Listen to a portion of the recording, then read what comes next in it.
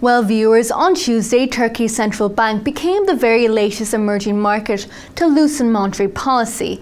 It actually cut interest rates by 50 basis points.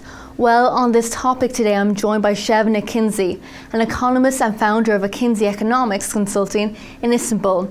Well, Sevin, many were not actually expecting such a big cut. Now, was this also a surprise for you? The surprise was mainly about the magnitude of the interest rate cut. Many people were expecting, including us, were expecting a rate cut. However, if you put it on a percentage, 75% were expecting 25 basis point rate cut, both in the policy rate and in the two bounds of the interest rate corridor. But it came 50 basis points. Some were expecting 50 basis points. We were a little bit cautious. That's why we said 25 basis points and the others. Because the economic environment in all over the world is not very clear right now. We are in a very uncertain, we're still in a very uncertain conditions. So 50 basis points was high.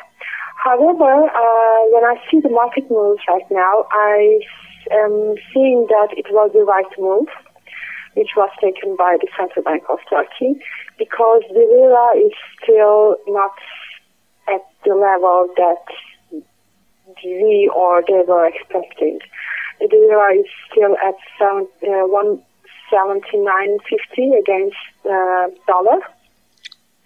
The parity, US dollar, Turkish lira parity is 179.50. We were expecting it will weaken further, like 180 or so, but this did not happen, mainly because of the foreign capital inflows right now in the world towards emerging markets. This basis point happened mainly, that's, I understand, Central Bank has more concern about the growth rate right now in Turkey rather than inflation. They are more comfortable with the inflation for the first half of this year. And investor sentiment is becoming increasingly more bullish for Turkey. Can you tell me your thoughts on this? Yes, people become more bullish because of two reasons. One is this political developments, the developments on the policy side. Yes, they are talking some progress between Turkish and on the peace between Turkish and Kurdish society. And on the other side, macroeconomic figures are doing well for the recent years. And also Moody's and Standard & Poor's recently increased Turkey's credit rating, just one notch below investment grade. And people are expecting another rating upgrade from Moody's. So these are keeping positive sentiment towards Turkey, I think. And they are right about it. However, I think they should be quite cautious because we are talking about the peace progress here, but nobody knows what will happen between the PKK and the government alongside the road until the end of the year. Yes, there was a statement from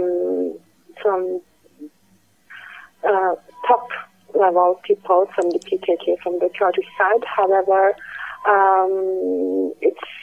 we have to see the action there, not about the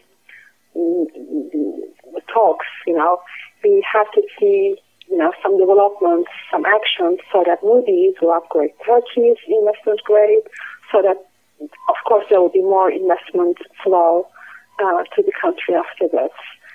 But people are still cautious, I think. Yes, there is some inclination. However, they will stay a little bit cautious until this concrete development on the politics and a statement from Moody's that they're upgrading Turkey to investment grade. And in terms of the lira, how is it performing at the moment? And what is currently having an impact on this against the US and euro counterparts? Well, euro-dollar parity is another story, but in terms of the In terms of the lira,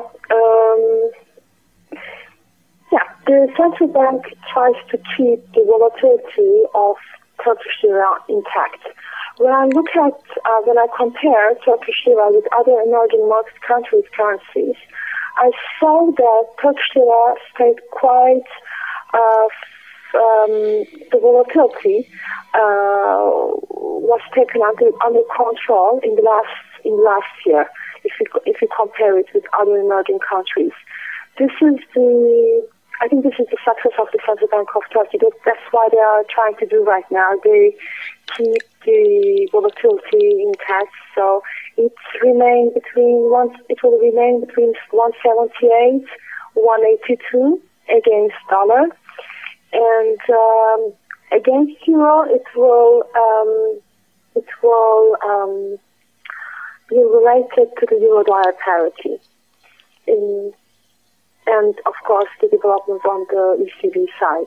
For a range, if you want me to give a range for the next 6 months, I would say Turkish lira will trade within 178, 185 range.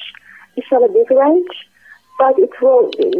CBT, central bank, will try to contain the volatility, and I think they are very good on doing that, using many monetary policy tools, not only interest rate, but, for example, interest rate corridor, a reserve option mechanism, or reserve requirement ratio. With all these tools, they are trying to contain the volatility in the domestic currency. And finally, let's have a closer look at growth. So what are we seeing, and what are your growth forecasts? The growth rate should be watched very closely. I understand the policymakers and the politicians care more about the growth rate now in Turkey, because 2.2% growth rate in 2012, last year, was found quite low by the politicians and the Minister of Economics. So there was some they tried to persuade the Central Bank of Turkey to lower the interest rate for this reason. So we should watch growth rate. For sure, the first quarter growth rate will be lower than people expect, because industrial production data came out very low. But for the whole year, the expectation is 4%. There is no reason for not reaching on this. I think 4% is reachable, but first quarter growth rates will create some disappointment, both because of the unfavorable base effect and industrial production data we saw. But in the second, third, and fourth quarter, if there is no unexpected event or something in the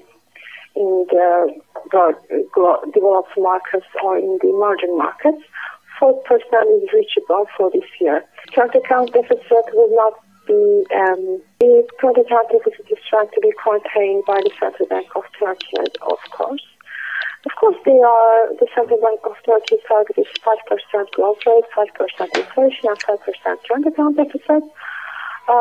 This is a very ambitious target.